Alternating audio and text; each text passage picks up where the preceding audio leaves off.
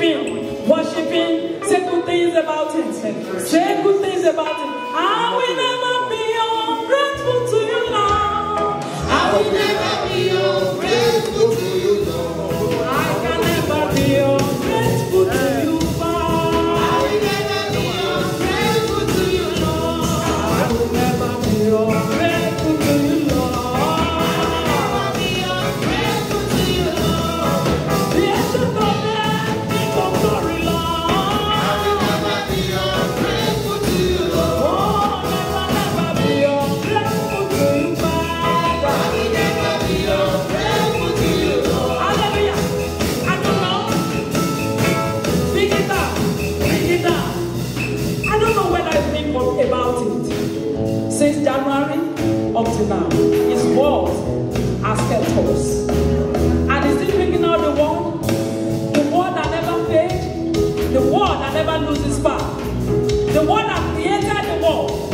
That word is still working in our life up to now, and the word never changed. Wave your hands unto Him.